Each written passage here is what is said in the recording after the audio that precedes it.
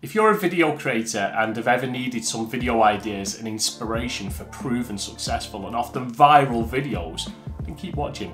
As a busy video creator, I'm always on the lookout for software and tools that improve the quality of my content and also help me create quickly and consistently, and hopefully with better results than the last video, which is why this particular tool really grabbed my attention and why it could be the ultimate hack for you to grow your YouTube channel with proven content ideas.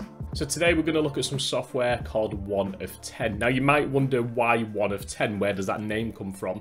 Well, if you've ever looked at your YouTube analytics and it shows you the performance of your last video, it sometimes will tell you, if you're doing well, 1 of 10, which means out of the last 10 videos, that was the best performing one. Now, if every video you create is a 1 of 10, that means that every video you create gets better and better and better.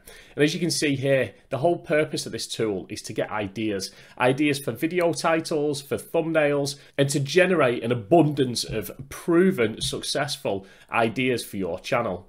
Now the way this works is by what we call an outlier. And I know what you're thinking, what's an outlier? Well, luckily for me, they've already wrote that on their website, so let's have a quick look. Now, they describe an outlier as a video that overperforms relatively to the average views on the channel, making those excellent inspirations for your next video since they have been proven to succeed regardless of the niche. Bit of a mouthful that really, isn't it? So, an outlier is basically an overperforming video for someone's channel. If you took Mr. Beast, for example, let's say Mr. Beast has 5 million views on a video. I'm sure he gets far more than that. But say that's his average. He always gets 5 million views. Now, let's say he releases a new video and it gets 5 million views. That's not an outlier. That's his normal. But let's say he gets 50 million views. Well, that's 10x what he normally achieves. So that is an outlier. If you got 500 million views, then it's obviously a lot more, and so on. So you can almost score by the number of views what a video gets compared to what they normally get. How is that useful? Well, an outlier is going to show you videos that are outperforming the norm on that channel. So by looking at all these different channels, all these different niches, and looking at what kind of content is really taking off compared to their other content, you can see what's proven, what's successful, and what perhaps you should be creating content on too. But let's dive into it and take a closer look. So there's a few different parts to this tool. I'm going to show you exactly how it works. If you want any of the links to this tool, I'm going to put them in the description as well so you can sign up and test for yourself. Now this is the homepage, if you like, what we log into when we go to their website. Now on here, you've got different categories at the top and you can click on them categories if you wish. And that will show you videos in that category. You've also got this search bar at the top where you can search for something in particular. So let's just try best golf and see what that comes up with. So you can see here, it basically finds videos on YouTube and it tells you a few different details. It tells you the channel name, how many subscribers they've got, and it also tells you the number of views that video got in comparison to what they average. So this channel averages about 600,000 views and this video got 1.4 million. So this score here that's in blue, 2.3x, means that video was 2.3x, 2.3 times better than their average. And as you can see, these numbers change. Red are the ones you need to look for as well. So this one here was 13 times better than their average. Now, even by doing that alone, we can look and we can search through and we can find examples that we think, oh, that's quite useful. We could try the title. We could try the thumbnail and create our own versions kind of modeled on them. These patterns we can look for and we can use this to inspire ourselves with our own content. But that's not where all the magic happens. So if we click on filters, you've got a number of settings in here that you can filter by. So one thing that's useful is to change that multiplier. Let's say we only want to see videos that have done at least 5 times the average. So them ones have really kind of took off. And also, we don't want all time in terms of the publication date. Let's change it to the last 6 months so we know there's some relevance as well. There are other things that you can change. You can change the video duration if you only create shorter videos or longer videos. You can change the number of views, so you're only looking at big hitting videos rather than something that's still a low view count. I generally will just change the publication date and the multiplier, but you can mess around with it as much as you like. So once we've hit apply changes, you'll see now we've only got reds and purples in here. So I mean, look at this one here, Charlie Woods, the rising star of the golf world.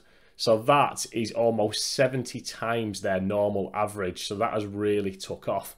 But you do this, you go through and you just look for kind of, what are people doing? What kind of stands out? I mean, I'm not into golf at all, really, but I can see from a couple of these that you've got these red lines, you know, where they're showing the flight of the ball. Instead of one there with a putter, it's showing the flight of the ball. So you can almost instantly start recognizing patterns. Now, you don't have to just search for your niche. You can actually use other examples as well. Now, one other thing we can do, I'm just going to go back to home, go to filters, and it'll reset your filters when you click on home. So we're going to change that multiplier. Now, let's say we want to know what's really working at the moment. So let's change it to like last 3 months, and we'll set it to a 10x for like the outlier level.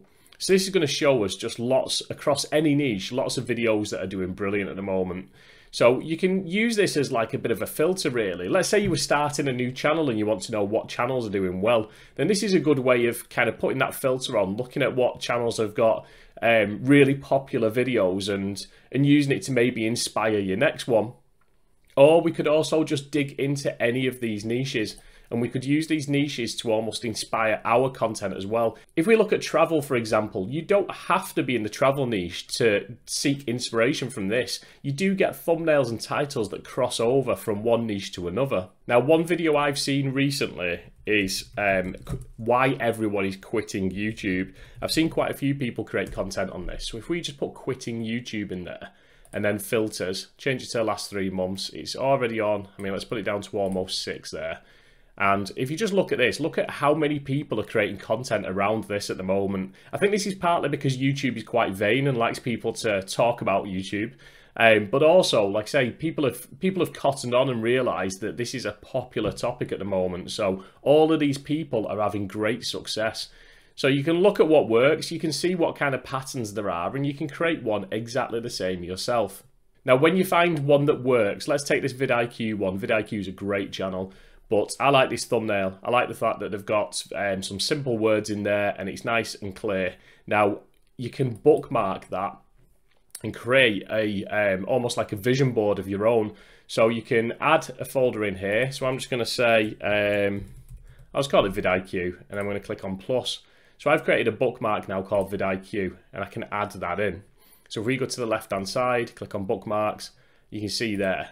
So this is like a way of collecting decent thumbnails. I've got some examples in here as well. So these are good titles and good thumbnails that are done really well and have got some relevance to what I'm looking at. Now, I actually based one of my older videos on this one as well. So this is an Australian travel video. I do not create any content that is remotely like that, but I was inspired by just something as simple as this green tick and this red cross and created a video that was very similar. So it's a good way of bookmarking the ones that you think are good. If we go back to home, and again, let's add a filter, let's add a multiplier on, last 3 months, and apply the changes. So another thing that you can do is you can go to the actual video, let's use this one as an example, and you can click on find similar. And what that should do is look for similar kind of looking thumbnails, similar titles, similar content. It's looking for other examples that are very close as well. And you can see, I mean, a lot of these are going to be by the same actual creator. So this K49 Among Us, but if you look further down, there are other people in there as well that are creating them that are very, very similar. So it just gives you an idea and a bit of inspiration really of what you should create next. Now, if you would also like to see what else that channel's creating, if you just click on the name of the channel, so it takes you to the channel, and then you can see the grey, this one that says 1.6x. So that's more normal, 1.3. Then it goes blue, then purple, then red, and the red ones are the ones that you look out for. So they're the ones that have really took off, and that, like I say, could be down to the title or the thumbnail. These thumbnails are very, very similar, so I'd imagine there's something in that title that really stood out. Now, as well as the website, you also have a Chrome extension. Now, the Chrome extension, I believe at the moment, is free. So you can install this Chrome extension called oneof10.com, and I'll show you exactly what that does as well. So now that Chrome extension's installed, you can see here that we've got it in the top toolbar, if you like, and there's a few things that you can do with this. So first of all, it's a little bit random, but I quite like it. You've also got this little function where you can place your current thumbnail you upload the thumbnail, and then you can place it into this screen if you like. And it's a way of seeing whether your thumbnail will stand out. So I'm just going to click on preview, and if I just scroll down, can you see there? So what it does is it overlays one of the existing thumbnails with yours, and it's quite a good way of just giving it that sense check really. Is it a good thumbnail? Will it stand out? Now, that thumbnail didn't stand out at all, and I didn't actually go with that one in the end, but it's a good, like I say, gives you a good test. Now, ignoring that for a moment, the main thing we're going to focus on is this 1 of 10 finder video scoring. So one other thing that extension does is if we just go to someone's channel, you can see here it adds the Outlier score onto every video as well. So you can actually go to someone's channel that you know or respect or you know is doing well, and you can actually then take a quick glance and see what videos are the ones that stand out compared to their normal. So we can see on this channel the best iPhone 5 Pro filmmaking accessories. It was a massive hit. If you scroll to the top of their videos, you've also got this where you can do ascending and descending. So if we just click on descending, you can see the most popular ones first as well. So that is extremely useful, and it'll give you that on each channel. Okay, and the other thing that we can do is we can actually search in here for something. So let's say best photography tips. And we're going to look at what results come up. And once them results have loaded, that extension is going to load in them same Outlier scores as well. So if we just give that a second. So as you can see there, we've got the blue, the grey, the red. Now, it did used to show a sidebar as well at the side with all the results in, and that's not coming up for some reason. So I've just got onto the Discord community and I've asked whether that's now been deprecated or whether it's just broken at the moment, but you can get the gist of it. So you've got that extension that quickly shows your results and Outlier videos from within YouTube itself, but also, more importantly, you've got the app. And in the app, you can search by categories, you can filter, and you can do lots of different ideation kind of techniques and strategies in order to build up an abundance of video ideas for your channel. Now, I think 1 of 10 has got a lot of potential when it comes to generating ideas that are clearly working for others. It can be used to look at your niche or other niches and draw inspiration. Does that mean guaranteed success? Well, absolutely not, as you still need to create videos that are engaging and high quality, and hopefully better than the one that you modelled it on. But it can certainly fast track the process of generating ideas and actioning them, which is ultimately going to make your life easier as a video creator, as would this video that I've linked on screen now.